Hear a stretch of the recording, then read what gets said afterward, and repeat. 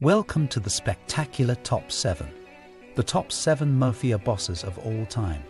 The Mafia has been a part of our culture for hundreds of years, and its influence can still be felt today. From the infamous figures of Al Capone and John Gotti to the lesser-known mob bosses, the power and influence of the Mafia is undeniable. As one of the most powerful and feared criminal organizations in the world, the Mafia has had some of the most notorious bosses of all time. In this video, we'll explore 7 Mafia bosses of all time and discover their stories, what made them powerful, and how they eventually lost power. 1. Al Capone. Al Capone was a powerful leader of the Mafia in New York during the 1920s and 1930s. He started his criminal career as a bouncer in Brooklyn, eventually rising to become a leader of the criminal world. His power stemmed from running illegal gambling, prostitution, and bootlegging operations, among other activities. His reign of terror lasted for nearly a decade before he was convicted of tax evasion in 1931 and sent to prison. Even while in jail, Capone continued to be a powerful leader of the Mafia until his release in 1939. Capone's downfall came with increasing pressure from law enforcement, which eventually led to his conviction and imprisonment. This ended his reign of power and influence over the Mafia in New York. 2. John Gotti.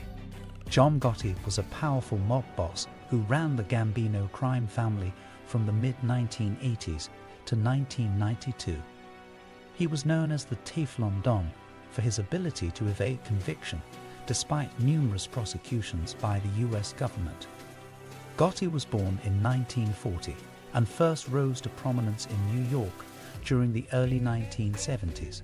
By the end of the decade, he had become one of the most influential and feared Mafia leaders in the city. During his tenure as boss of the Gambino crime family, he became the highest-ranking member of the organization. Gotti's reign of power lasted almost 10 years, until he was finally convicted of murder and racketeering in 1992. This ended Gotti's time as leader of the Gambino family and resulted in him serving an 11-year sentence in prison. His death in 2002 marked the end of one of the most notorious eras in New York mob history. 3. Charles Lucky Luciano. Charles Lucky Luciano is widely considered to be one of the most influential Mafia bosses of all time.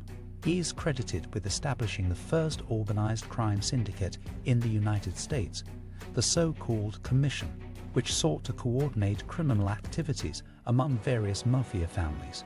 During his reign of power, Luciano was involved in a number of illegal activities, including prostitution, drugs, and gambling.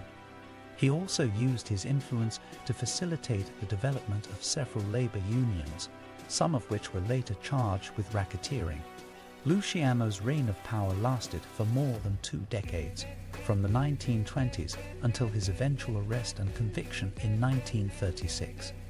During this time, he was able to expand his criminal empire across the United States, even while living in exile in Italy.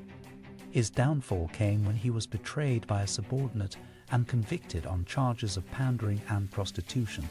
He was sentenced to 30 years in prison, but was released early due to his alleged cooperation with the US Navy during World War II. After his release, Luciano was deported back to Italy, where he died in 1962. 4. Vito Genovese.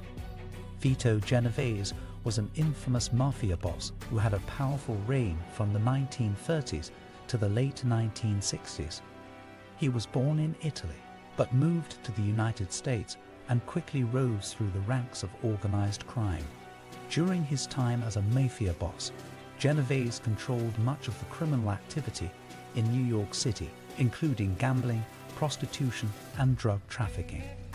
Genovese's power lasted for over 3 decades, until his own actions led to his downfall. In 1959, Genovese was charged with ordering the murder of a rival mobster and was sentenced to 15 years in prison. This ended his reign of power, and his mob was soon taken over by his lieutenant, Carlo Gambino. Genovese served out his prison sentence and died in 1969 due to natural causes. Though Genovese's rule was short-lived compared to some other infamous mob bosses, he still managed to leave a lasting legacy of criminal activity in New York City. 5. Carlo Gambino. Carlo Gambino was one of the most influential mafia bosses of all time. He reigned as the head of the Gambino crime family for more than a decade, from 1957 to 1976. During this time, he was said to have earned more than $1 billion in illegal activities. Gambino is credited with turning the Mafia into a powerful criminal enterprise, and his tactics of intimidation and extortion allowed him to gain control over much of the organized crime in New York City. He was also known for his clever negotiation skills and ability to create alliances between rival gangs. Gambino's reign as the top mafia boss came to an end in 1976, when he died of natural causes at the age of 74. His death resulted in the passing of power to his brother-in-law Paul Castellano, who would take over as head of the family. After Castellano was assassinated in 1985, Gambino's cousin John Gotti took control of the Gambino crime family. 6. Joe Bonanno. Joe Bonanno was a Sicilian-born American mobster who served as the boss of the Bonanno crime family from 1931 to 1968. He is widely known for his role in the Mafia Commission of the early 1930s and for leading the so-called Banana War in the 1950s. Bonanno had a long and successful reign as the boss of the Bonanno crime family. He managed to remain in power by skillfully playing off rival mob families against each other.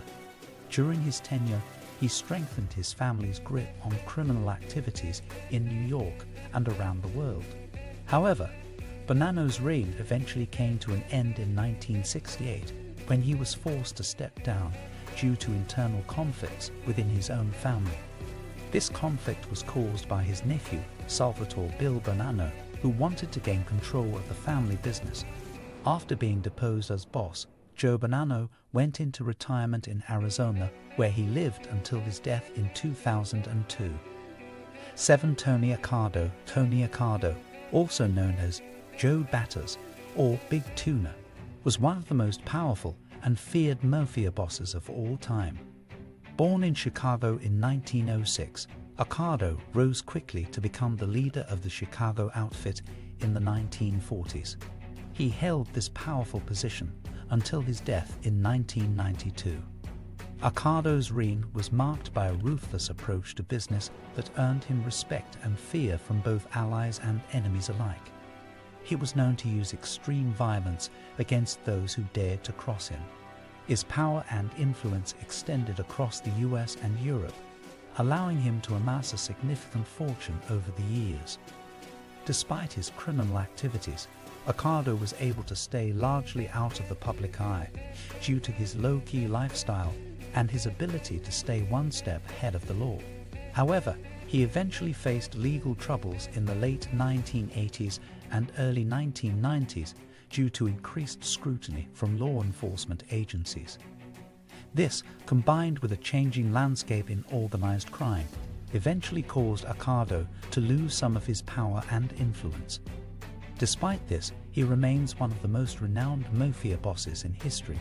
I hope you enjoyed our video. Don't forget to like, subscribe and turn on notifications.